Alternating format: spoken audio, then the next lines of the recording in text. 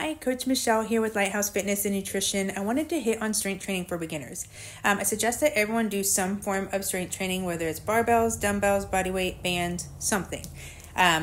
Resistance training increases bone density. It's great for heart health. It decreases our chance for injury as we age, especially. So it has a ton of great benefits. And I know with all the information out there, it can be a little confusing on where to start.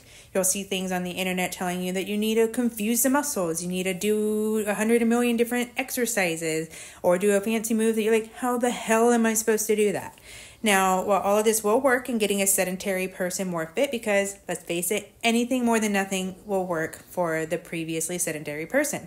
So I like a more simple approach that actually builds a foundation of overall body strength before moving on to anything else to keep you, healthy for the long term.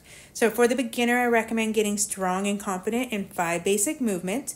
That's the squat, the bench press, deadlifts, overhead press, and chin-ups, or some variation of lat pull-down, something that activates the lats. So you can do all of these with dumbbells and barbells, body weight as well, but you have to substitute a little bit. So you could substitute a push-up variation for bench, body weight hip thrust, and lunge variations for deadlifts or some sort of hinge movement, and inverted rows for chin-ups.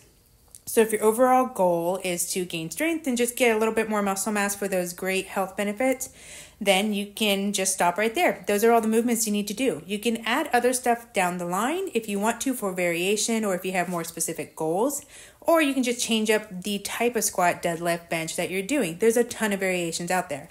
So getting stronger with those movements in the 3 sets of 8 to 10 rep range will do the trick. So aiming to add a little bit of weight each session. And then once you cap out there, congratulations, you've moved on to a more advanced program. Or you can switch to new movements that hit the same muscle groups, aiming to hit the same muscle group 2 to 3 times a week.